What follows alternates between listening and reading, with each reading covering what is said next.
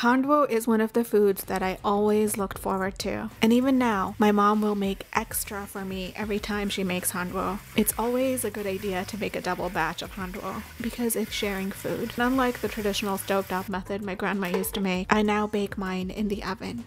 Baking it in the oven gives you that perfect consistent crust that separates a good handvo from a fantastic handvo. Start by using some methi. Wash and rinse the leaves.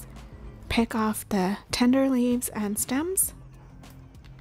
Cut the ginger into small pieces to prevent long ginger fibers in your handvo.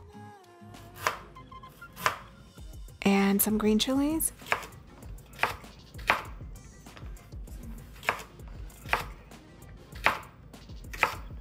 And blend them up to make a coarse paste.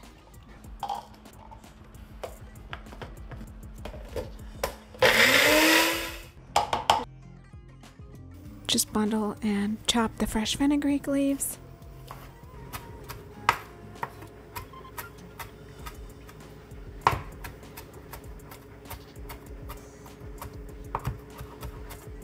I'm using a traditional dudhi here, also known as an opo squash or bottle gourd, and I'm going to use a small carrot as well. You can use any vegetables that you have on hand.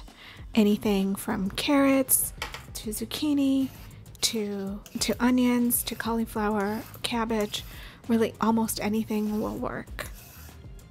Grate your vegetables. I like to use the finer side of the grater for the carrot and the bigger side for the dudhi, but you could do what you want. This recipe is flexible. I'm using Handvo flour. You can make your own or use a store-bought. They both work equally well. Add some salt, some red chili powder, some turmeric, some jaggery or brown sugar, and give that a nice mix.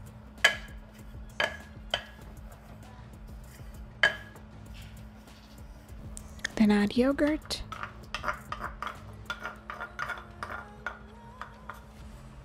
Some water, and start forming a batter. We're looking for a cornbread dough consistency, not too runny and not too dry.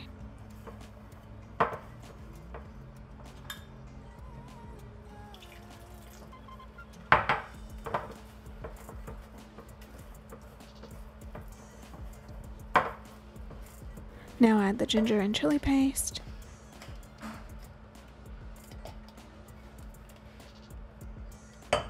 The chopped fenugreek leaves, and the grated opo squash and carrot.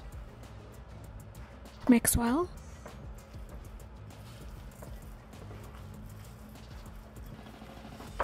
Add some lemon juice, and the lemon juice here replaces the traditional fermentation that I typically skip.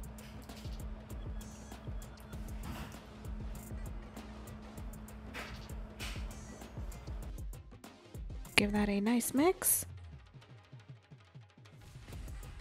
Just before baking, add in some Eno.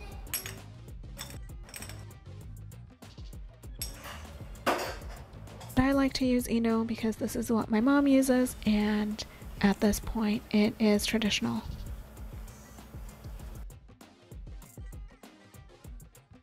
Brush a little bit of oil on the bottom and the sides of the pan.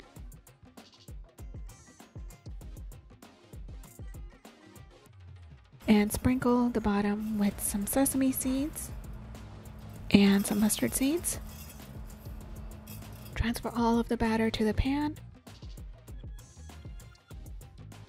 and pour in a couple of tablespoons of oil, or if you're making it my grandma's way, pour in a whole layer of oil. I typically just do about 2 tablespoons of oil on top, and then I sprinkle with raw untoasted sesame seeds and untoasted mustard seeds.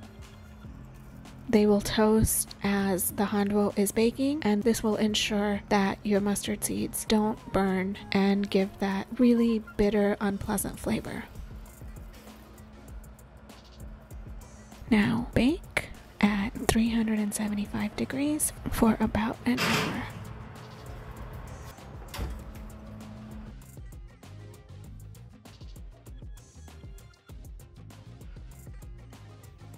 I'm just going to broil the top for a couple of minutes for that perfectly golden crust.